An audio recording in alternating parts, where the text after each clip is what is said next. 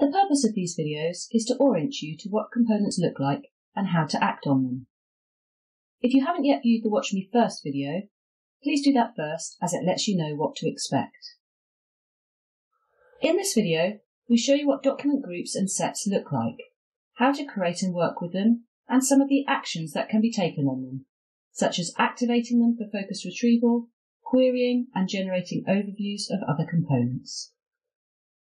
So here we are in a MAXQDA project, and document groups and document sets are both stored in the main document system over here. Document groups are coloured blue, and they contain the source documents. At the moment we're looking at Teresa, but as you know, we can access other documents in that way. And we can have as many different document groups as we like, storing different kinds of data, as is the case in this project. Document sets, however, are shortcuts. So the documents sitting in the sets, here I've got one set for the male respondents and one set for the female respondents. You can see that there are shortcut icons. So the document relating to Jack is actually living in the Indiana, here it is, but we've got shortcut access to that document from the set. Both document groups and document sets can represent whatever you want them to, and they can be created at any time in the usual way, just by right-clicking and creating a new document group, and then I can give it a name. I can rename it and move documents around very easily. I can do something similar with document sets. I can create a set at any time. Again, I can name it, and I can drag documents from groups into sets, and you'll see that the shortcut is created, but the original remains in the document group. Let's have a little think about some of the actions that we can take on document groups and document sets. First of all, we can activate them. So if I activate a particular document group, the Indiana document group for example, then all of those documents turn red, telling me they're activated, and now anything that I do will be focused just on those activated documents. Just to illustrate that, I'm going to do a word frequency query.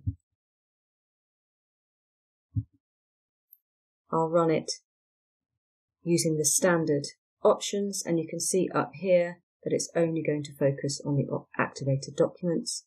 So I can click OK. And now all of the words that it has found are only in the two documents I had activated. So activating allows us to focus attention on the contents of any particular document group, or indeed any particular document set. So what I'll do now is show you that for an interrogation based on document sets. I'm just going to unactivate first of all, and then I'm going to activate those two sets I had previously, the male and the female set. I'm just doing that by clicking on the round circular button here, and I can double check that it's worked by opening up those two sets and making sure that they are red. I'll just activate a code as well. Let's say that I'm interested in all the day-to-day issues. I can activate that top level. And because I've got my Retrieve Segments window open, now what I've got here are all of the coded segments relating to any of the activated codes amongst the documents that I asked for. So that will be any men and any women.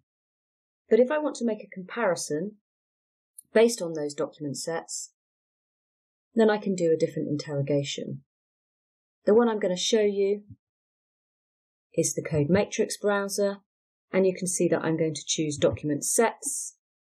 It's going to focus it just on the activated documents and codes, and when I click OK, you'll see that I've now got a comparison of men and women based on the individual codes that I asked for.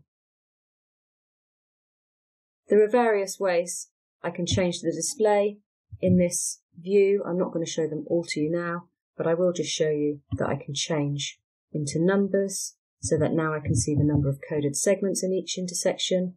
And I'll also show you that when I double click on one of those numbers, the Retrieve Segments window in the background changes to show me just those 4 coded segments to the education code amongst the male respondents.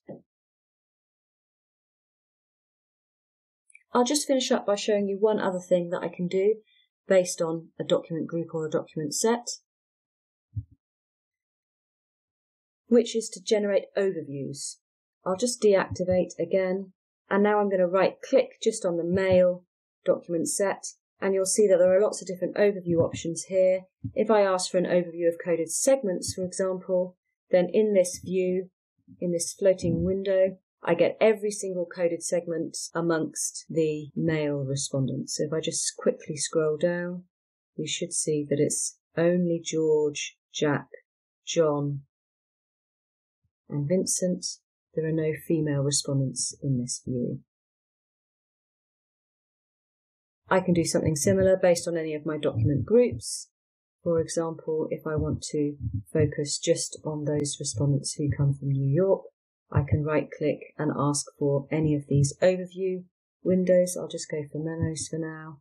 And now it's showing me all of the memos that have been created within or linked to any of those documents that belong to the New York group.